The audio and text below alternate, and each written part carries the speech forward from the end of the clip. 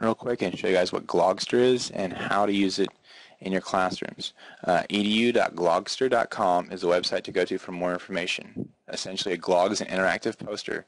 The things you guys can do with this is take the different types of poster projects that kids would do in the past, where they had to cut out stuff and glue it onto a poster paper, and it'd be messy because they'd handwrite or smear, or it'd be incorrect and they need to white out, glue everywhere. This will replace that. I like to think of those poster papers as two-dimensional. There's only very few things they can do with it.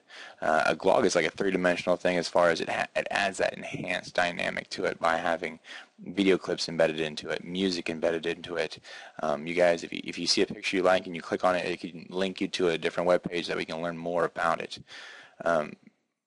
So a Glog, you guys get here, and there's different ways to sign up. You can get a premium or the basic, which is free. I'd suggest you start off with the basic, get a feel for it, and then you guys can go on to the premium if you like it. The basic, the only thing that I don't like about it is it limits you guys to 100 student accounts. Each student can have their own account. Right now, I suggest you guys pair them up in groups of 2. That way, they're getting familiarized with the Glog, and they're not filling up your 100 student accounts. That way, everybody can get their own. Try it out, see if you like it, and then you can upgrade to the premium, and there's so many more features that go along with the premium as far as just ease of use and classroom management. When you first sign up, though, with an educator account as a teacher, I was given an opportunity to upgrade to premium for a 1-month trial. This right here is my dashboard. It shows the Glogs that are in my kids' classes, the ones that I'm working on. It just gives me total management.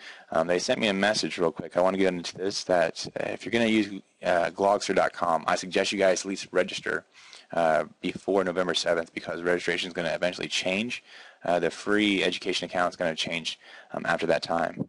Right here, if I want to add students, I'm just going to click on it, and this pops up. I've exported my classroom roster from Skyward, so I can just hit download file, and I'm using the Excel. I'm going to export it in.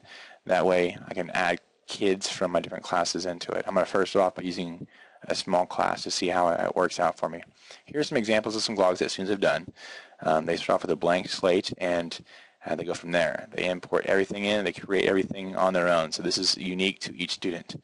This is over Elvis Presley. It has a little bit of knowledge about Mr. Presley. As you can see, I highlight certain things that will interact with me. Right here is a YouTube video that's embedded into it. I'm going to play the video. Right here is a song that he had written, so I can interact with that as well. Here's Graceland. I can figure out more about Graceland by clicking on it, and it'll take me to a separate website. And here's one for science, where they compare the plant cell versus the animal cell. Just a list of facts. It's so much better looking than poster paper. It's so much easier than poster paper.